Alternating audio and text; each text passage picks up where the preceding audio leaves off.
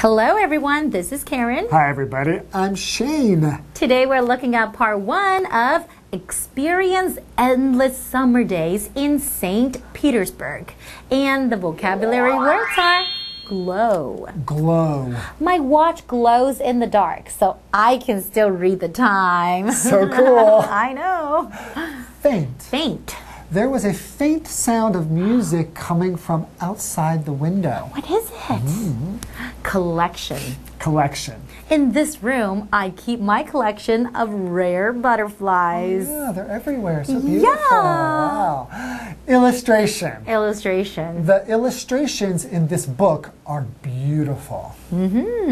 Explore. Explore. It's dangerous to explore abandoned buildings. Very dangerous. That's right. But you know where you can go explore, and it's pretty cool? St. Petersburg! You're a genius. Yes. Where is St. Petersburg? What, Taiwan? Let's start with that. Come on! Oh, no? Am I Come wrong? on! Give me a better guess than that. Russia. That's right. It's in Russia. Oh, I think they have almost endless summers there, right? That's right. 24 hours of daylight, Practically, right? It's almost 24 hours a day of sunlight. So there's plenty of time to go see stuff. So what should we see? Well, there's a really, really nice museum called the Hermitage Museum. Okay. You know, it has over 3 million items. What? Over 3 million items in the museum. Wow. Yeah, and it's the second largest museum in the world. Ooh. So if you want to see some, European painting,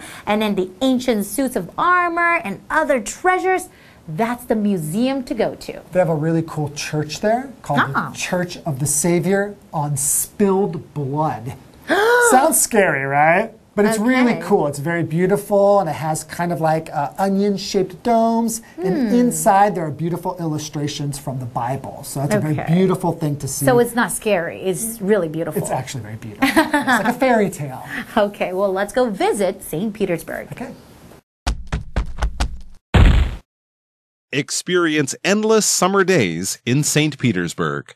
It's 3 o'clock a.m. The sky glows with a faint orange color as the sun gets low, but it never turns completely dark. Welcome to summer in St. Petersburg.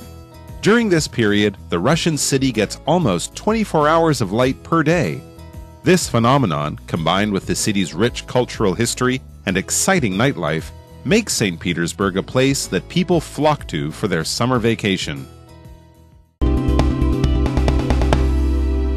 Today's lesson is called Experience Endless Summer Days in St. Petersburg. Part 1. Hello everyone, my name is Jeff. And I'm Mike, and since it's summertime, it's time for Russia. That's what people always say, right? Well, I mean, there are worse times to go to Russia than in the summer. True. Considering that the Russian winter is deadly. Yes, that's true. It has true. stopped many invading forces throughout time. It's very romantic in a Russian novel, but if you go there for real, parts of your body might fall off because it's so cold. So why not check out Russia during the summertime? And here's a bit of good news. Since the sun almost never goes down in northern Russia, you'll have tons of time for sightseeing. Yeah, the sun, it doesn't go down sometimes. I believe they call that white nights. Anyways, so it's 3 a.m.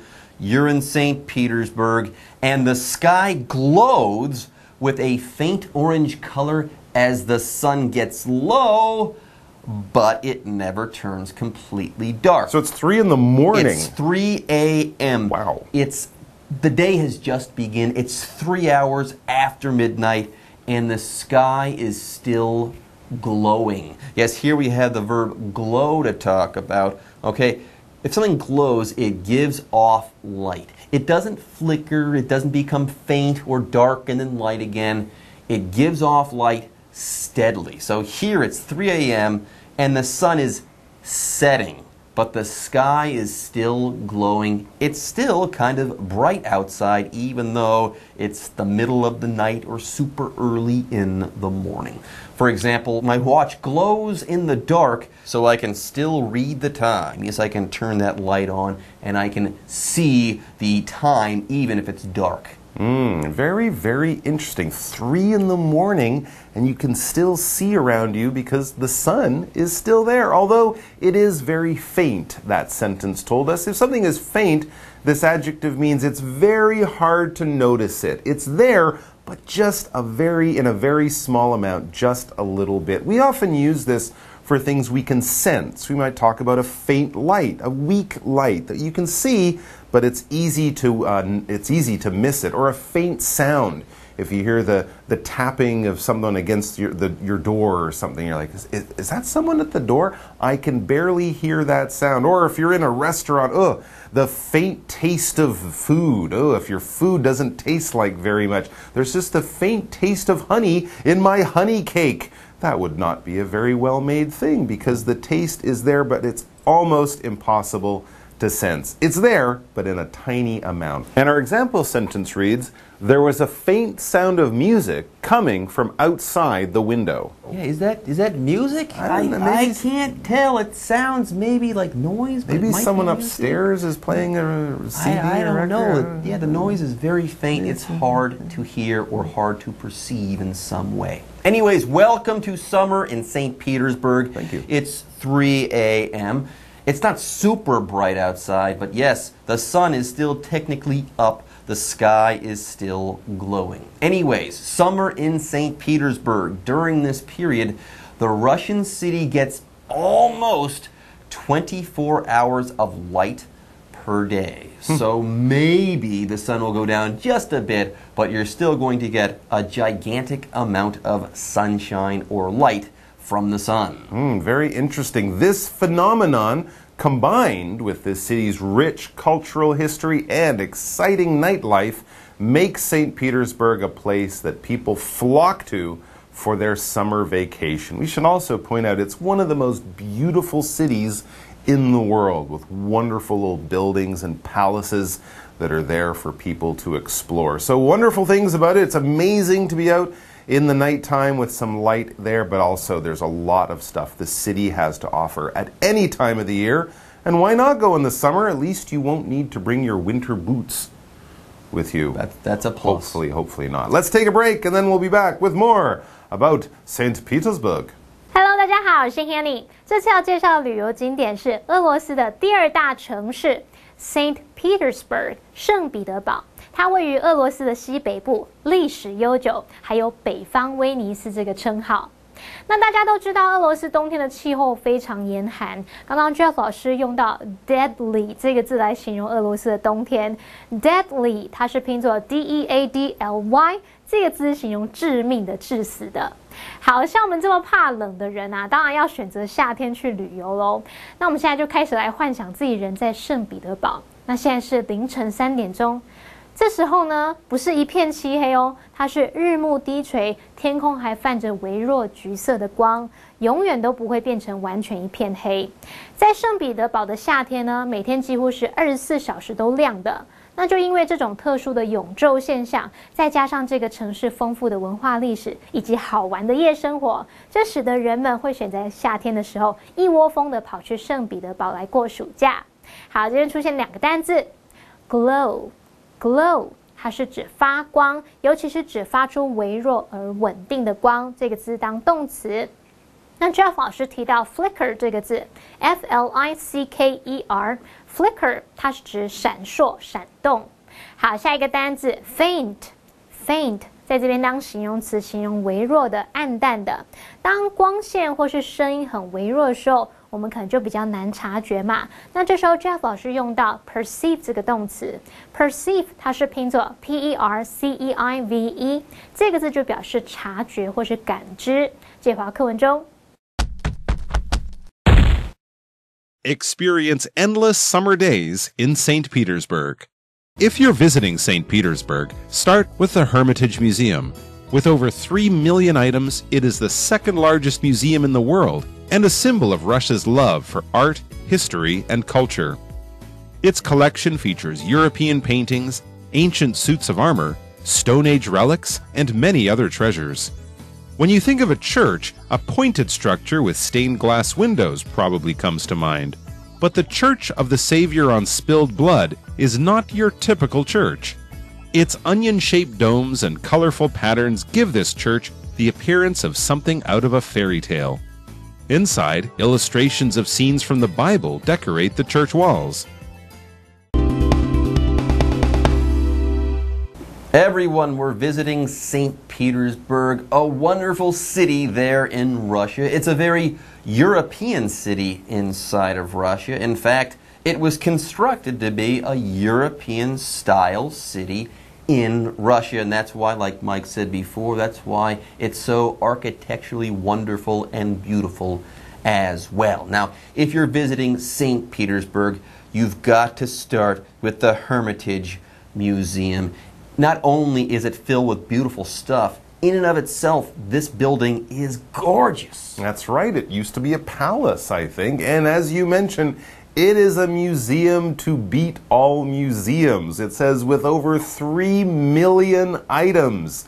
It is the second largest museum in the world and a symbol of Russia's love for art, history, and culture. If you really want to explore it, I would give up a couple of days to get a good look at it, because it is filled with stuff. For example, its collection features European paintings, ancient suits of armor, Stone Age relics, and many other treasures, all for a very low price. Wow, that sounds awesome. It's awesome. What a collection they have there. And here, yes, we do have the noun collection to talk about. Here, a collection is a group of things, usually a well-ordered or arranged group of things. So here, the Hermitage has stuff, a lot of stuff. When we're talking about all that stuff in one place, we're talking about the collection of things there at the Hermitage. Anyways, for example, in this room, I keep my collection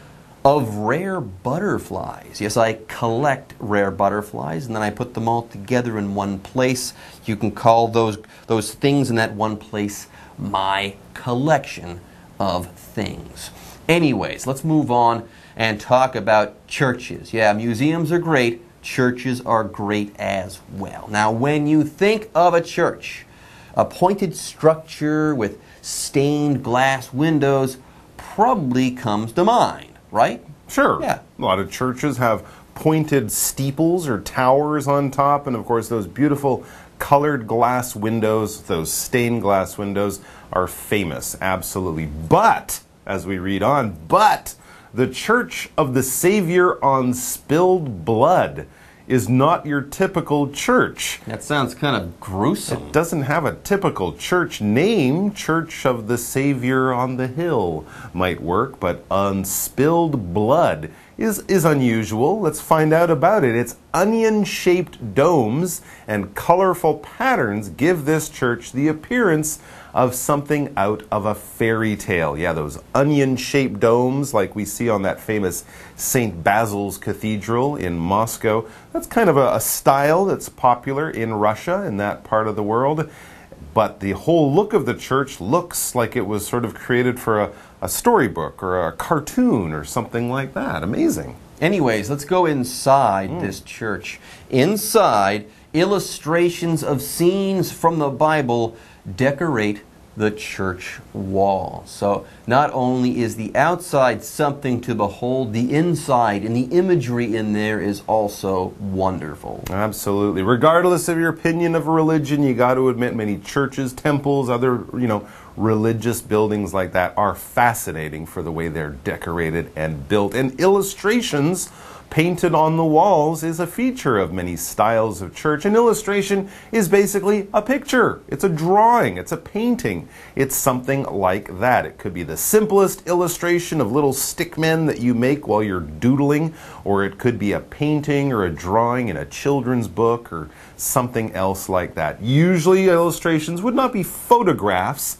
but they would be something made basically by any other way. Paint, pencil, pen, anything like that could be an illustration. For example, the illustrations in this book are beautiful. Yeah, children's books often have beautiful illustrations. And usually with illustrations, what sets them apart from pictures or images is they tell a story. Illustrations tell a story or help to tell a story. All right, folks, with that, it's time for us to take a break, but don't go away. We'll be back with more after this. 圣彼得堡有着令人赞叹的建筑。那 Jeff 老师用到 gorgeous 这个字 ，gorgeous 它是拼作 gorgeous， 它是用来形容那边的建筑物，形容它非常美的或是引人入胜的华丽的。那我们顺便补充一下 architecture 它是指建筑，是当名词。那它的形容词是 architectural 它是拼作 architectural， 那这个字表示建筑学的、建筑相关的。那在字尾加上 ly 就会变成副词 architecturally，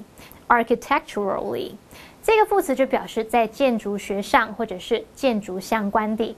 好，首先第一站我们来到艾米塔吉博物馆。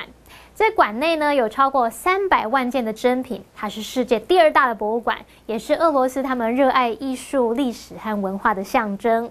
那这个博物馆它的收藏品主要是欧洲的绘画啊、古代整套的盔甲、石器时代的遗物，还有许多其他宝物。那文中用到 armor 就表示盔甲，那么 relic 这个字表示遗物或是遗迹。至于单字 collection 它表示收藏品或者是指收集收藏。下一站我们来到滴血救世主教堂，它不是你想的那一种典型教堂哦，像有着什么彩绘玻璃窗啊，是尖顶的建筑。其实这个教堂它的外观是像童话故事里面才会出现的建筑，它有着洋葱式的圆顶，还有色彩缤纷的图案。那教堂的内部是用圣经场景的插画来装饰墙面。我们先来看单字illustration 就表示插画、图案或是图示。那文中的 dome dome 表示圆屋顶或者是半球形的东西。那么 stained glass 在文中表示彩绘玻璃。Mike 老师这时候有用到一个字叫 steeple steeple 就是指教堂的尖塔。顺便补充一下Jeff 老师听到这个滴血救世主教堂这个名字的时候，他觉得听起来有点可怕。那这时候老师用到 gruesome 这个形容词 ，gruesome 是拼作 gruesome， 那这个字是形容可怕的、惊悚恐怖的。解剖课文中 Experience endless summer days in St. Petersburg. Next, explore the 18th century Grand Peterhof Palace. You'll be stunned by its beautiful fountains, especially the golden Samson fountain, which shows Samson tearing open the mouth of a lion.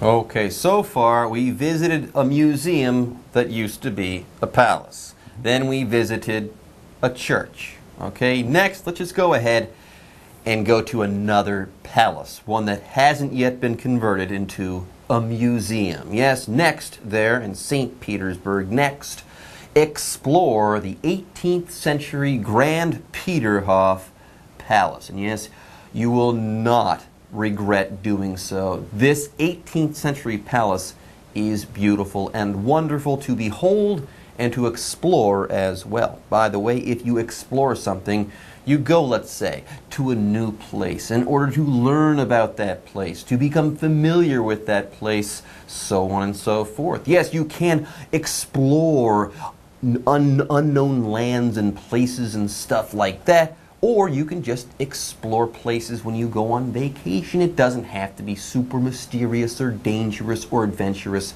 You might just explore a palace. Go there, learn about it, see the place for yourself. By the way, the word explore is a verb. For example, it's dangerous to explore abandoned buildings. Yes, new continents, new lands, and also abandoned buildings. You should probably be careful if you're going to explore them. Could be dangerous in there for sure. But don't worry, the Grand Peterhof Palace is not dangerous. In fact, it's incredible. It says you'll be stunned by its beautiful fountains, especially the golden Samson fountain, which shows Samson tearing open the mouth of a lion.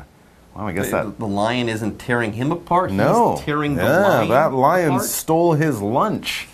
And so he's going to get this lunch back. Of course, Samson is a Bible character, famous for his great strength. I don't remember him beating up lions, but he was a powerful dude, so I'm sure he could do that. And there's a golden fountain outside the Grand Peterhof Palace. So don't just explore the palace, explore the gardens and grounds around it. You won't regret it. And again, bring your camera, your cell phone. It sounds like there's tons of stuff to take cool pictures of. That's it for today. I think we've done a good job of scratching the surface of a visit to St. Petersburg, but tomorrow we'll be back with a whole lot more. So please join us for that. Until then, до свидания. Bye bye. 接着我们要去探访18世纪的彼得霍夫宫，那边有一座美丽的喷泉，会让人感到非常震撼哦。那这边用到一个单字叫 explore。Explore 它是动词，就表示探险、探访或是探究。顺便补充一下 ，Mike 老师说，我们今天的课文只有粗略的参观圣彼得堡。那这时候老师用到 scratch the surface of something， 这个用语呢，它是指对某事物略懂皮毛，没有深入的了解。那同学们别忘了要收看第2天的课程，跟我们一起继续旅行哦。好，以上是这个讲解，同学别走开，马上回来哦。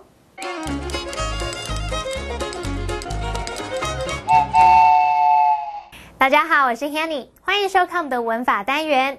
今天要介绍的文法重点有3个，第一个是分词片语，第二个是 combine A with B， 第三个是 something come to mind。好，我们先来学分词片语。英文里面有现在分词和过去分词。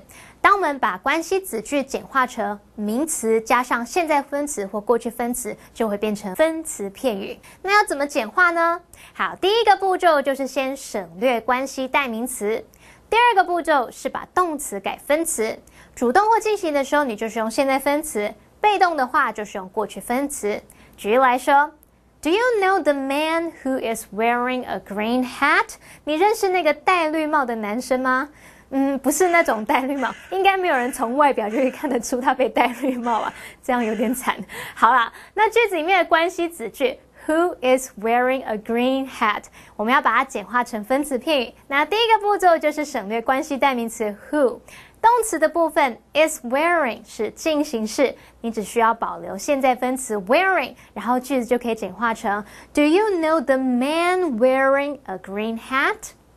好，接着我们来学Combine A with B， 这就表示将 A 和 B 结合。其中的动词 combine 就表示使什么结合，或者是兼具了什么什么。我们也可以用被动语态 A 加上 be 动词加 combined with B。好，例如 The dessert combines the sourness of cranberries with the sweetness of chocolate。这道甜点它结合了蔓越莓的酸味和巧克力的甜味，酸酸甜甜好滋味，生逼啊生逼。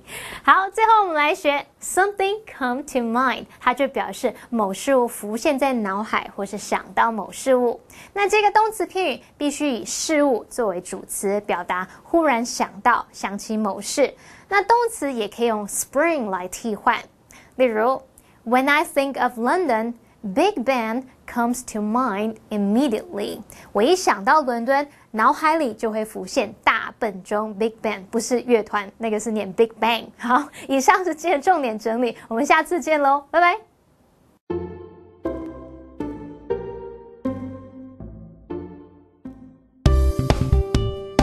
用英文表达好险哦。所以要That was close. Anyways， 欢迎来到今天的就爱讲英文 I'm Polly。 I'm Shane. Yeah, so 我们今天要表达好险哦。Yeah. 所以你刚刚说 That was close. That was close. 差一点，幸好。I think you should, yeah, 这个动作真的很重要。就是捏一把冷汗这样子。Yeah. 还有什么表达的方式呢？ We dodged a bullet. 哦，一定要这样子就对。We dodged a bullet. 其实不一样。Okay. Again, you got. Yeah, bullet 其实就是子弹的意思，然后你可能就是直接就是差一点 hit you 这样子。We dodged. 可是你 dodge 就是这样。对。所以你没有被打到这样子，所以我们逃过一劫这样。OK， 还有呢 That was a close shave. Shave 不是刮胡子吗？对，那个 shave 感觉就是很细很细的那个一个，你懂我意思吗 ？OK， 所以就是因为你刮胡子，那个刀其实离你的皮肤很近，对不对？所以其实就是差一点点就。如果你在切 cheese， 你要 shave， 那 shave 的感觉就是切薄片的。对 ，so it's like just this much， 差一点点这么薄。OK， 还有 that was a close call。OK， that was a close call。那 call 对，不是打电话。that was a close call. Call is like maybe in sports, and there's maybe a race. The two horses are racing, and they say A is the winner. But actually, it's very hard to see. So you call it, and you don't know which one you're going to call, A or is B. OK， 所以就是其实你在越过那个终点线，有时候就是很难看得出来。如果真的很近的话，对，所以你要 call 谁赢了，谁输了，就是 that was a close call。这个感觉就是差一点点。OK， 对，都是差一点点。如果你觉得好幸运哦 ，someone's watching out for you。OK， 就是今天有人就是在上天眷顾你。God， it's like saying thank God。就是比如说你今天就是那个差一点出车祸好了，就差这么一点点就被撞烂之类的。Someone's watching out for us。Yeah， 就然后你没有事的话。Yeah， 人家就会说今天有人在照顾你，幸好没事这样子。Thank God my phone is okay. Someone's watching out for me. Live action? Yeah, live action. Let's go. That was close. I thought our boss knew that we arrived late this morning. Seriously, that was a close shave. I heard that he yelled at Anna for being late yesterday. Yeah, he did. I was there when he screamed at her. He was so angry. It looks like we totally dodged a bullet. Yeah, somebody must be watching out for us. Number 1. That was close. Number 2. We dodged a bullet. Number 3. That was a close shave. Number 4. That was a close call. Number 5. Someone's watching out for you.